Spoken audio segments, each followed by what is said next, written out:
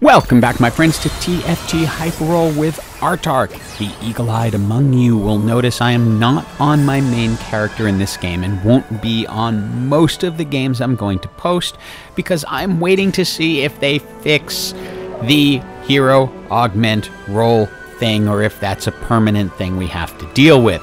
If it is, hoot boy, do I got a lot of things to say about it. But before that, graphic, like, comment, subscribe, help the algorithm. Let's get the channel out there. Set 9, a lot of fun for the most part, minus some of the bugs. But let's get into this video.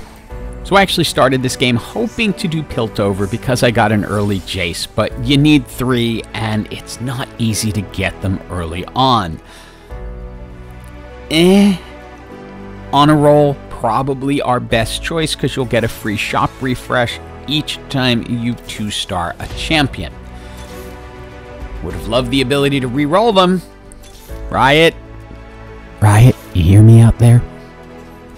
Anywho, we managed to get a 2-star Kale and 2-star Poppy, so just in the interest of making the best board, we kept Jason so we could speed up Kale's attack, and were able to win the first round. Now, since I had the early Kale and early Poppy, I'm thinking about going Demacia. I run into a team that is running Demacia.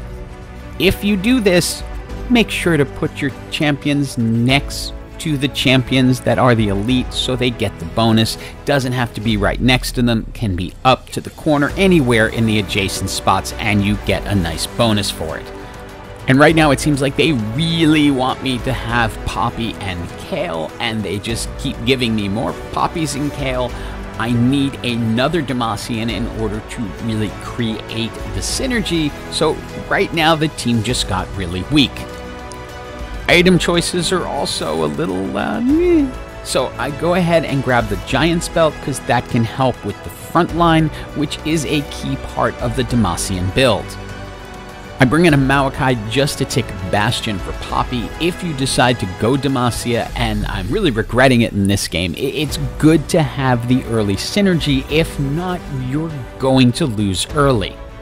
And we get our next set of unrollable augments. Escort Quest is not good if you're losing. All Natural, really not good at all. Martyr I kind of like because you will at least get some healing back when your other champions die, so it gives you a chance to stay alive. Important in the Demacian build is to bring in Taric and Soraka. They work together incredibly well, but most important is going to be LUX. So you will see right now how things start to change. Now, because we got her last second, we didn't have a chance to really mess with positioning. We just wanted to get a Hextech Gunblade on her so she could heal. Notice she now also has a Radiant Giant Slayer. And because we have Martyr, it is helping keep us alive, along with Soraka, who is healing as well, and we actually get to win. After the NPC round, we are offered a tier, which will go great with our other tier, and we can now fully itemize LUX. Notice how we're positioned. We have an elite Demacian up front with Poppy next to Galio, so everyone there is covered, and then in the bottom left we have LUX as our elite, and we can put other Demacians in next to her so that they are covered, so everyone is getting the bonus that they require. Now, we're still a little bit weak due to a number of 1-star units. Garen, Galio, all 1-star. LUX is 1-star, but she's pretty strong, but our front line just isn't that strong yet. Notice when LUX is able to cast, she does a lot of damage, but we need the front line to get stronger. That's going to help once we add in Taric. We 2-starred the Taric and brought him in, but that doesn't really solve the problem because it's Taric and Soraka working together that really creates what you need. Having them together gives you Targon, which is going to increase the effectiveness of Taric's shielding and Soraka's healing. Now, in this particular world that we're playing, we get a Masterwork upgrade at 7-1, so we can go ahead and create a Radiant item on top of a Radiant item. It's a tough choice between the Hextech Lifegate and Blue Blessing. I decide to go with the blue blessing simply because Lux casting as often as possible is going to be the key to victory. And just watch the end of this NPC round as Lux decides that another board needs some help. She's just gonna take care of something going on off screen that we can't see. That leads us to our next group. Demacia Crown would be great if we had another one, but you need 2. Gifts from above would give us additional items, but golden ticket might be just the ticket. Sorry, I had to. It was so there. Now, one of the difficult things when you're playing Demacia is as you multi-star and as you itemize champions, you may change who your elite is. And as your elite changes, so might your positioning, so keep a very close eye on it. With Lux and Garen now up at 2 stars, we're in pretty good shape. We also just 3-starred the Kale and picked up a Jarvan. We're going to be itemizing the Jarvan because he will go in as soon as possible. He provides absolutely critical CC for this build. Now, here's a little bit of what I'm talking about. We get the gold 3-star Kale. I want to put a Rage Blade on.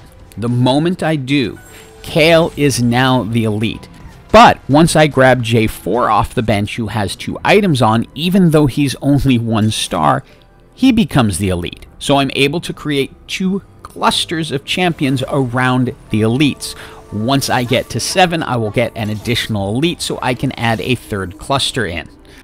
The reason we went Rage Blade on Kale is that every 3rd attack is going to put out a wave that reduces magic resist, since our damage is all coming from Lux, who is pure magic damage. Having lower magic resist on the opposing team is going to be the key for victory. After the NPC, we have some item choices to make. Titan's Resolve makes an excellent Garen item, but again, keep an eye on what happens.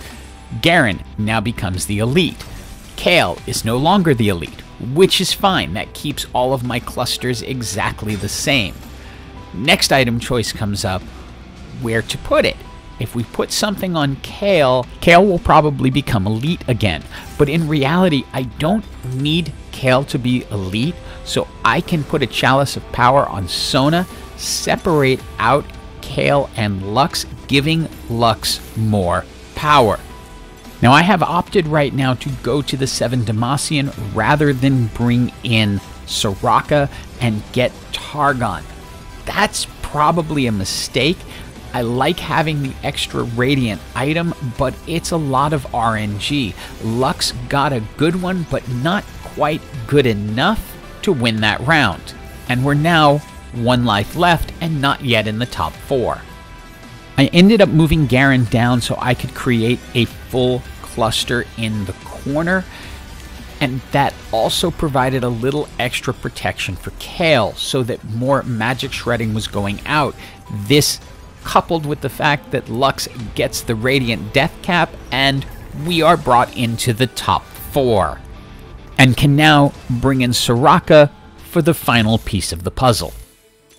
The other little drama unfolding is I got, thanks to Golden Ticket, very close to a gold Lux and was able to lock for it in the NPC round, so I come out of this NPC round with a 3-star gold Lux. Item-wise, I want to grab the ZZ Rot because I want just more time for Lux to do damage, and having something else in the front line that is going to pop out, that's going to be useful. I also have to be a little bit careful with how I place this, so I decide to go ahead and grab the Zeke's Herald.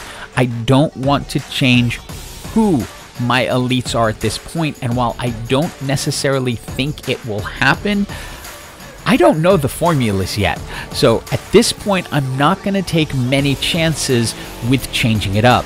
Having Jarvan, Garen, and 3-star gold Lux, that's the ticket that I want. It's going to hold everything back from Lux. She ends up with 2 radiant blue buffs. That technically shouldn't be possible, but it is, and you can see how incredibly fast she tears through an opposing team. So are you ready to experience the brutality of a gold 3-star Lux? Just watch the other team get melted one after another as she focuses on them. They don't have a chance with over 11,000 damage. And we are going to face an Ionia team that has a 2-star Ahri. And as many people have mentioned, Ionia can be a little bit broken. We move Lux into the corner so she's not quite as susceptible, and then see what she can do against Ionia. And as you can see, she just again starts slicing through things very, very quickly. They never stood a chance. We don't even have time to go and check in on the other fight before that one's over as well, and it is GG for everyone. Yeah, Demacia, incredibly strong. Give it a try. Hope you enjoyed the video, and as always, have an absolutely awesome day.